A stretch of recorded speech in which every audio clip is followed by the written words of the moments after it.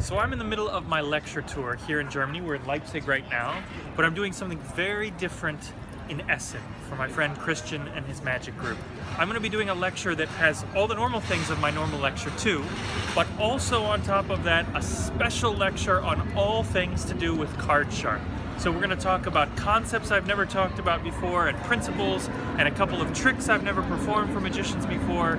Even if you've seen me lecture, even if you know Inferno and Out of Sight, this will be something new.